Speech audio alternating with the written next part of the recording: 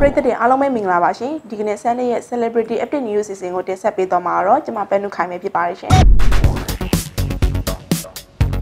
ပထမဆုံးနဲ့တင်ဆက်ပေးမှာကတော့ကိုရီးမျက်နှာပေးကဒီစကားတရား character နဲ့လုံးဝကိုက်ညီမှုရှိနေတာကြောင့်သစိမ်းစကားရိုက်ကူမှုကိုလက်ခံခဲ့တာပါလို့ဖွင့်ရလာသူကတော့ Academy ထွေးနေတာပွဲဖြစ်ပါတယ်သူကဆိုလို့ရှိရင်ဒီကားတွေမှာဘယ်လောက်တိုင်းတာဒီ character ကကိုက်ညီမှုရှိနေလဲဆိုတာကိုပရိသတ်တွေအားလုံးကိုခုပဲဖွင့်ပြပေးလိုက်ပါတယ်ရှင်သစိမ်းကိုကျွန်မမရိုက်ခင်ကတည်းကညရဲ့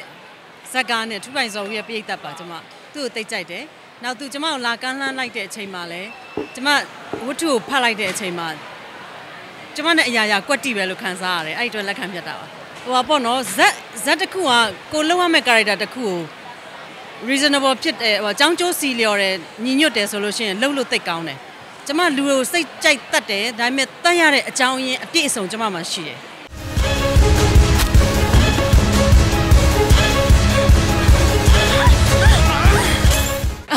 အော်မကျွန်မဆိုလိုတာတခါတလေကျွန်မမျက်နှာရဲ့ဆိုလိုတာကျွန်မမျက်နှာမပြော့ပြောင်းဘူးပေါ့နော်ကျွန်မမျက်နှာမာတဲ့ဟာတွေကျွန်မတခါတလေမရိုင်းမျက်နှာပေးမျိုးတွေကဒီ character နဲ့တိတ်လိုက်တဲ့အတွက်ကျွန်မလက်ခံပြတ်တာပါသစိမ်းစကားလေးမှာတရုတ်ဆောင်တယောက်အနေနဲ့ပါဝင်ထားခဲ့တဲ့ချာလီကတော့ဖွပွေးနဲ့တရုတ်ဆောင်ခရရဲ့အပေါ်သူ့အတွက်ဘလောက်အတိုင်းတာဒီစိန်ခေါ်မှုတွေရှိနေခဲ့လဲဆိုတာကိုပြပြခဲ့ပါတယ်ဖွပွေးကလည်းသူ့ကိုဘလိုတွေလက်တွေခေါ်ပေးခဲ့လဲဆိုတဲ့အပေါ်အခုလိုပဲဖွင့်ရပြောဆိုခဲ့ပါတယ်စိန်ခေါ်မှုထက်လေကျွန်တော်အရင်ကြိုက်ခဲ့ရတဲ့မင်းသမီးကျွန်တော်တကယ်ကိုကျွန်တော်အားပေးခဲ့တဲ့တက်လက်သောမင်းသမီးတွေပါအဲ့တော့သူနဲ့အစပဲပြင်မှာတွေ့ရတဲ့ခါကျတော့ပျော်လဲပျော်တယ်စိတ်လဲအရန်လှုပ်ရှားတယ်ပြီးတော့ကိုယ့်ရဲ့တရုပ်ဆောင်မှုတွေကိုလည်းစိတ်မပြတ်သွားအောင်ပေါ့အများကြီးစူးစမ်းပြင်ဆင်ရပါတယ်ခင်ဗျဟုတ်ကြောက်တရားရရှိခဲ့တယ်ကျွန်တော်သူနဲ့ rehearsal စပြီးတွေ့ရတဲ့နေ့မှာ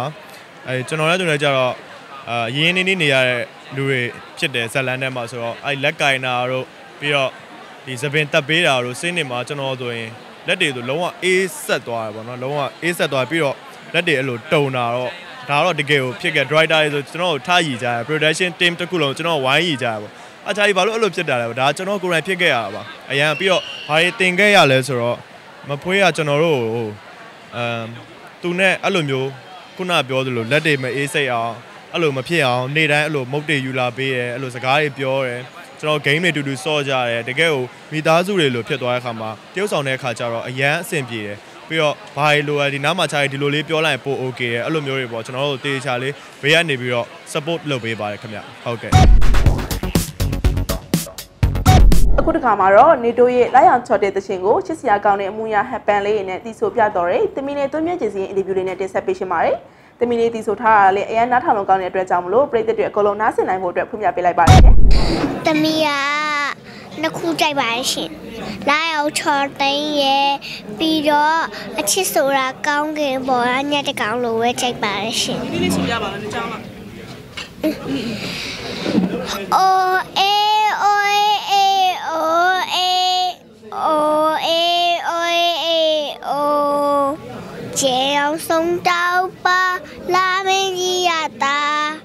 ညကလေးများလဲအိပ်ပျော်နေပါပြီကဲရဲ့မြင်ကြီးလဲနေတဲ့တိတ်ဆိတ်စွာနှလုံးမပြည့်အိပ်ပါညီလေးရာအေးများတဲ့လာအောင်ကျေအောင်များအောင်မလာပါတဲ့တေးပြားဆိုရင်ချောသိမ့်မှာလောကရဲ့ဦးရဲ့မများချမှာတော့ကမြဖေးဖေးကနေတဲ့ပြီးအိတ်လိုက်ပါအိုးအေးအိုးအေးအိုးအေးအိုးအေးအိုးအေးအိုးလည်းနည်းနည်းပါဆိုတပုတ်လုံးဆိုရနော်တမီလေးကတပုတ်လုံးဆိုရအခုချိန်မှာတော့ပရိသတ်တွေအားလုံးကိုအချစ်တွေပြေးဝပေးနေပါပြီတခြားသူတွေကိုခွဲပေးဖို့အစီအစဉ်မရှိတော့ပါဘူးလို့ပြောလာသူကတော့တရုတ်ဆောင်တင်ဆောင်ဝတ်ကြော်ပဲဖြစ်ပါတယ်သူကမန်လေးပရိသတ်တွေအတွက်လေသတင်းကောင်းတစ်ခုပါခဲ့ပါသေးတယ်ဒါကဘာများဖြစ်မလဲဆိုတာကိုတော့ပရိသတ်တွေအားလုံးကိုအခုပဲဖွင့်ပြပေးလိုက်ပါတော့ဟုတ်ကဲ့ပါအခုတော့အစနေရလဲတသားချစ်ကိုအပြည့်ဝရထားပြီးသားပါဒါပေမဲ့အခုကကျတော့တခြားတက်ကိုခွဲပေးစရာမရှိတော့ပို့ပြီးအောင်ရှာသွားတယ်ပေါ့နော်အဲ့တော့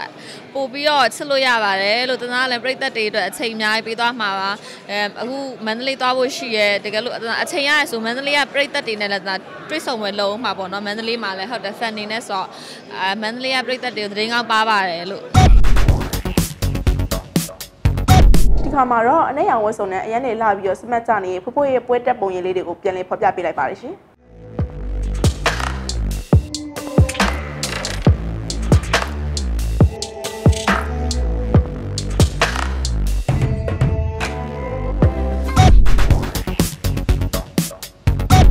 တင်ဆက်ပေးခဲ့တဲ့သတင်းတွေအားလုံးကိုပရိသတ်တွေအားလုံးကျင်းနေတဲ့ကြားလိုက်မယ်လို့မျှော်လင့်ပါတယ်နောက်နေ့တွေမှာလည်းအခုလိုမျိုးစိတ်ဝင်စားစရာကောင်းတဲ့သတင်းတွေနဲ့အတူပြန်လာခဲ့အောင်ပါမို့လို့အားလုံးကိုစောင့်မျှော်ကြည့်ဖို့ဖိတ်ခေါ်ရင်းနဲ့ဒီနေ့တော့နှုတ်ဆက်လိုက်ပါရနော်ကျေးဇူးအများကြီးတင်ပါတယ်ရှင်